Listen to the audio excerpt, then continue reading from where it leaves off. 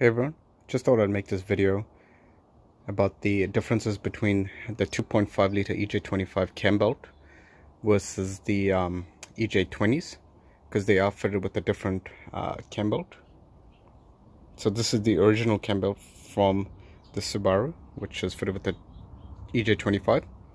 This is the part number for it. So it's identical apart from the last two, which is a 50, and this is the replacement for it. It's a 40. So you might be wondering what's the difference. I've checked all the timing marks and everything. They are identical. There's no difference between the count of teeth or the markings or anything. They are exactly the same. However, what is different is the actual width of the belt. So we'll just grab a set of vernier calipers and I'll show you that now. So now with my vernier caliper, we'll measure both belts and see the difference. So we'll measure the original one first.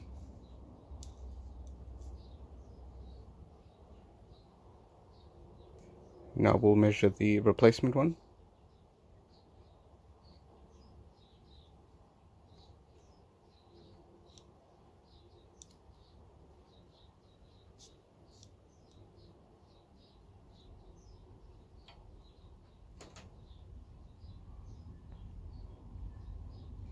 So give or take, with the accuracy on this vernier caliper, it's about 1 mm. So 1 mm is the difference.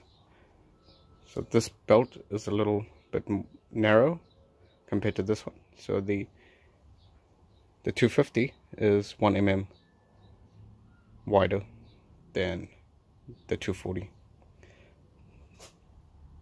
Just thought I'd make that just in case anyone was in doubt whether or not the 240 would work for their application. So I hope that was of some help to you, and if it was, please like and subscribe. Thanks for watching everyone. See ya. So just as a visual comparison, if anyone wanted to see, I'll line these two belts up. So the bottom, the 250 is at the bottom and the 240 is at the top. So there they're flush. Now we come to this side and you can see that extra 1 mm.